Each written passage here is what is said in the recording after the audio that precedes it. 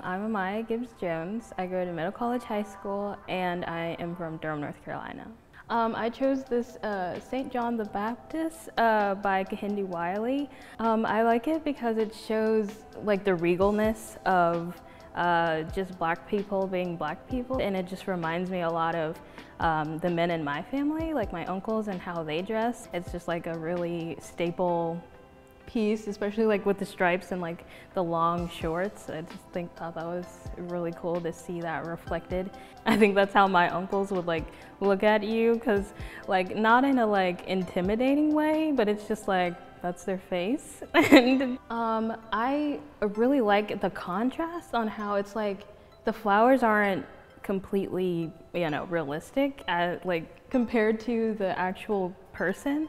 I thought that was a really interesting contrast, especially against like, it's not like a plain white or plain black background.